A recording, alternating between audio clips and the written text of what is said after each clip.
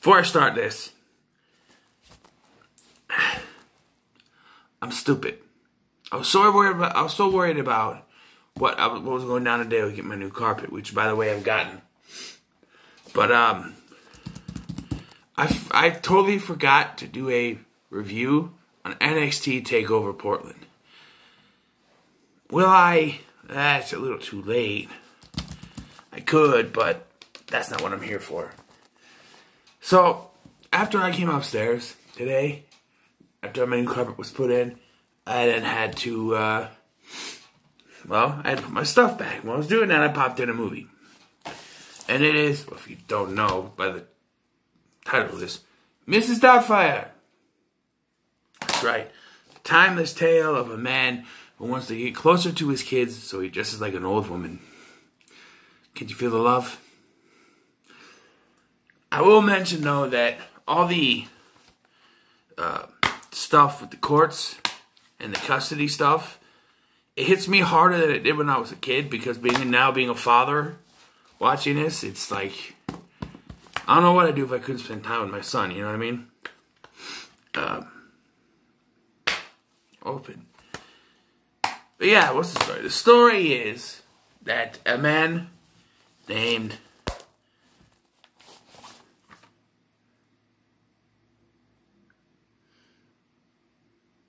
Robin Williams plays a man who gets in an argument with his wife. They decide to get a divorce. And his wife's played by Sally Field. And they go to court for custody and stuff. And he gets shit on it in this court hearing. Well, they tell him he's got to, and I understand that's part of custody vows. You got to get your own apartment. You got to make sure you got to get a job and all this stuff. And you get to see your child once a week. Or your children. He has 3 children. Once a week. And the one scene that now, let me wait. So, because of this, he decides that, because, he's no longer there, the mom, by Sally Field, decides to go out for a nanny. And so, what the dad does, Robin Williams does, is he changes the number so that no one will call the number. Then he calls it, and he pretends to be a bunch of obnoxious people before finally being, Mrs. Doubtfire. He eventually, so he has his brother and his brother's husband, or boyfriend. I don't think they get married back then, but the boyfriend, whatever, partner,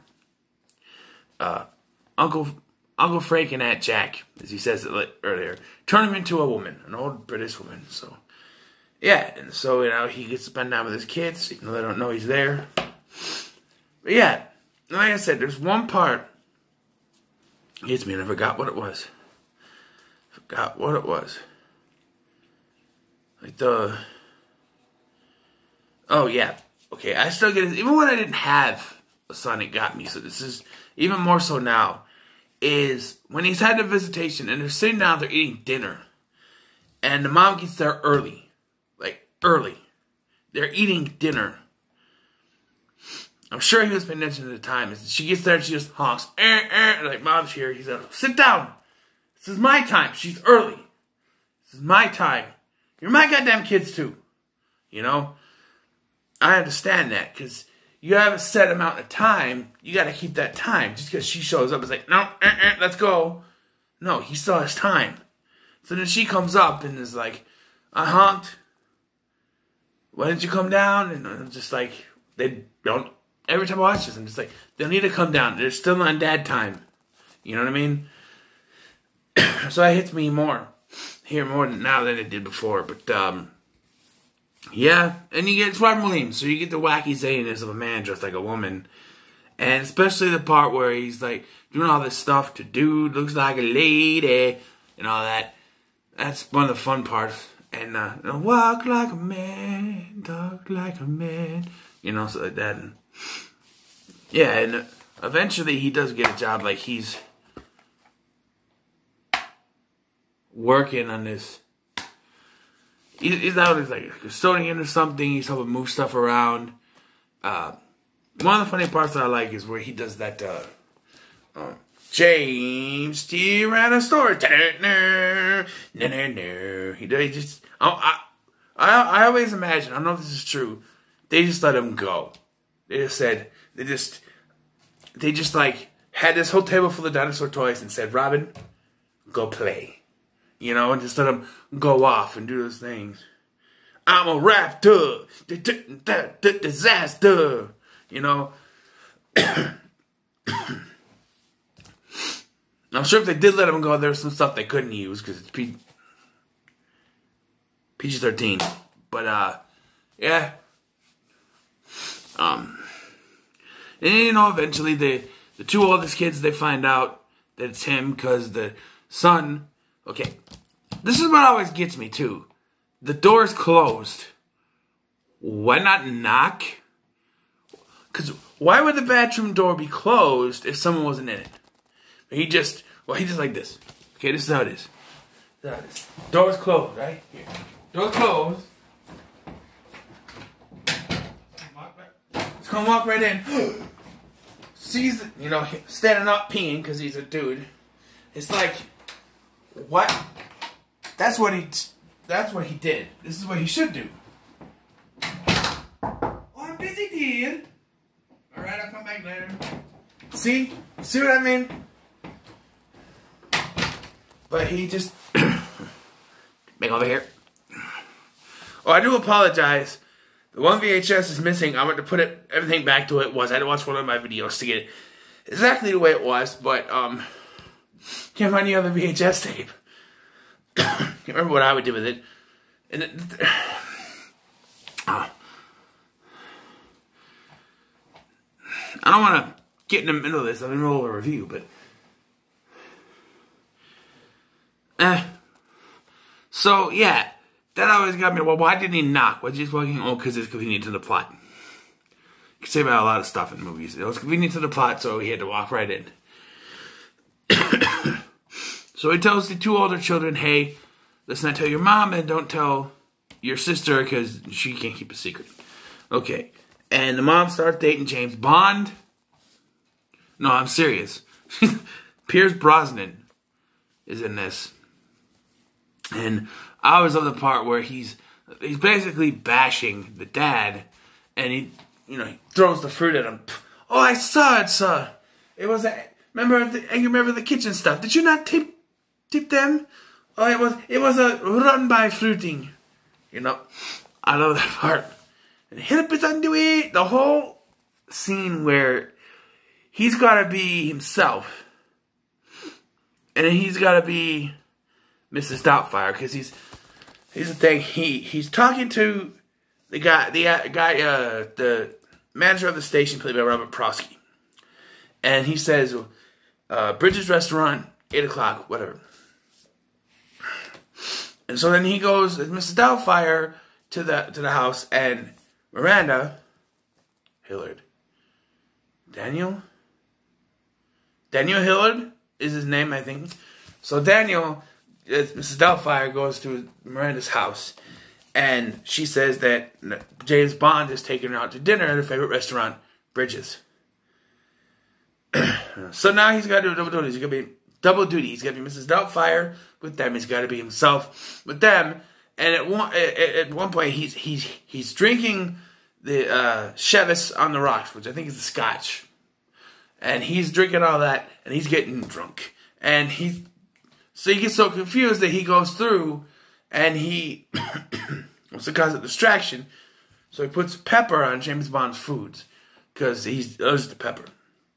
And he just goes through the door, does the pepper, comes back out, and then goes and sits down with Prosky, not realizing he didn't change out of his clothes. And so he has to pitch that as an idea for a kids show, which eventually does work.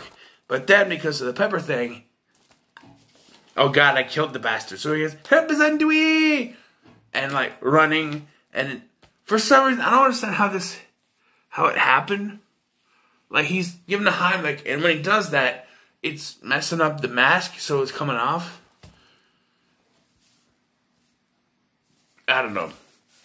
And then because of this, he seems to get like less time with his kids and he gets one visitation, and it has to be supervised by a member of the courts.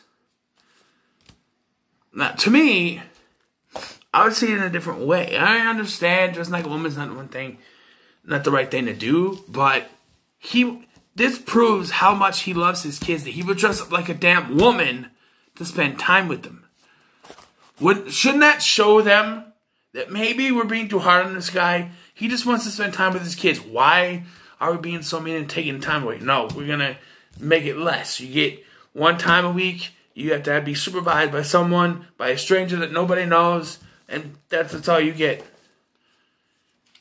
To me, it seems like, I understand you dress like a woman. But it seems like you really care about your children because you go to the great lengths to dress like a woman to be with them. But no.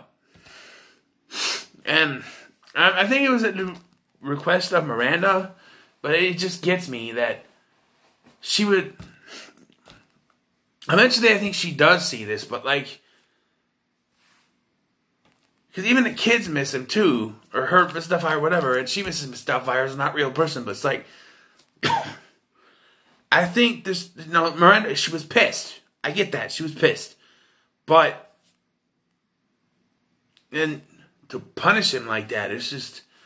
He just wanted to be with his kids, and so the punishment is you just take his kids away, and... I mean, he still gets to see him, but not in the way he would like. But then, of course, we get the turnaround at the end, where she changes her mind, and he can spend time with her, because they show that he's on the show as Mrs Doubtfire, and there's a monkey and a mailman and stuff like that. It's all real cool. So he does get to spend time with the kids in the end, but... My favorite thing, though, one of my favorite things is that beginning of this, when he's singing that Figaro song, the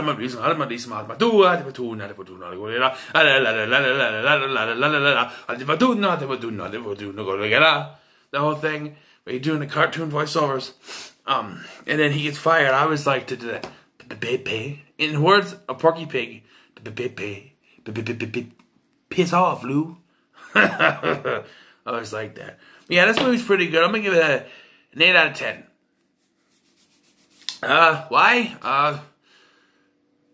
Because the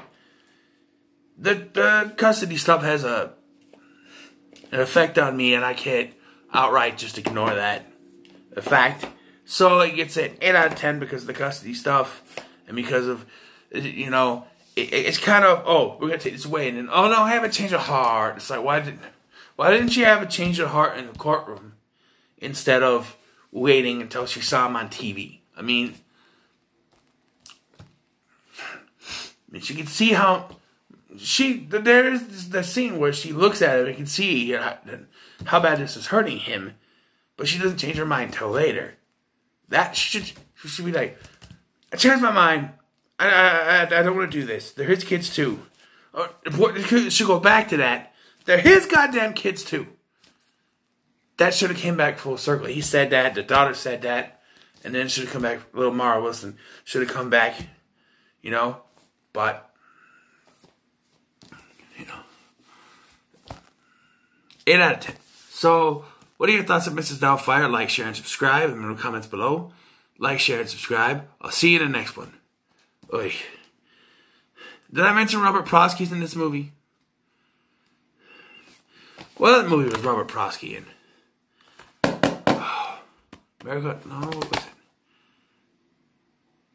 Oh, I know. No.